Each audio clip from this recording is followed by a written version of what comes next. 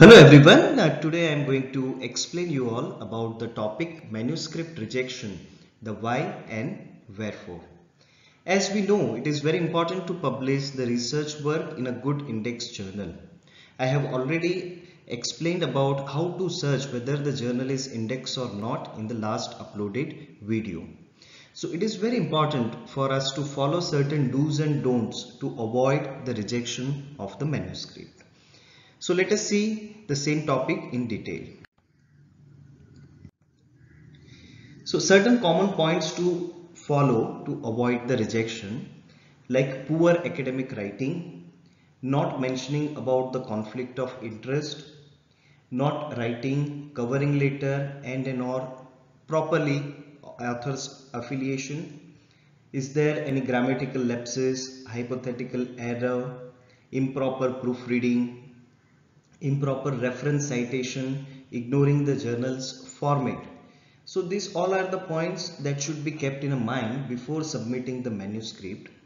And let's see the other points, like missing the submission deadline, abstract not given as per the journal's requirement, improper manuscript uploading, if there is ethical issues such as no consent, no DRC or ethical approval, or plagiarize content using it for preparing your manuscript. So these are the common points that has to be followed, okay, or taken into the consideration to avoid the manuscript rejection. Now let us see at editorial level the reason for rejection of the manuscript. So don't send your manuscript to the journal whose scope of journal is different than your research topic. But still, if you send it, it will be rejected by the editorial chief or by the editorial staff without sending it for the peer review. And second point, one of the reasons for the rejection could be lack of novelty or originality in your research work. The third point, that is improper mention of rationale in manuscript. Rationale, that is fundamentally important point, and it should be mentioned and it should be kept in focus while you are preparing the manuscript. The fourth point, not important and irrelevant subject matter should be avoided while writing the manuscript. So whichever is not required and not relevant, such material or such information should be avoided when you are writing the manuscript. Write methodology in flows. Some researchers do work incorrectly. This is due to the lack of the understanding of researcher, poor literature review, etc.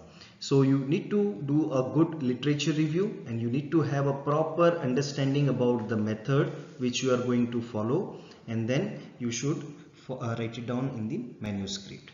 Let us see the other point, improper interpretation of results. Researchers should properly interpret the data and its findings, and it is not mandatory to display only the positive outcomes. So you can even report the negative finding which you have got in your study. The point number 7, that some journals are very popular, so in spite of good manuscript, it will be rejecting your manuscript because they receive so many manuscripts regularly, so it is not possible for them to consider all the manuscript even in the waiting.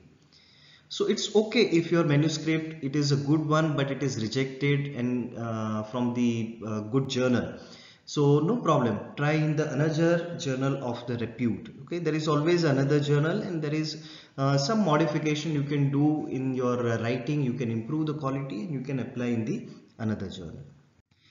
Now after the peer review also, the chances that your research work in the form of the manuscript, okay, it will be rejected for the publication in the journal, and the probable reason could be the incomplete data or the less sample size, very poor data analysis, hypothesis is not clearly mentioned, inaccurate conclusions.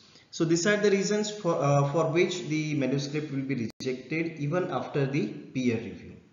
So you need to consider this all points, okay, before you are submitting manuscript to any journal, so that the chances of rejection can be minimized to the greater extent. So take care of all the mentioned point to avoid the manuscript rejection. Good luck and thank you for watching the video.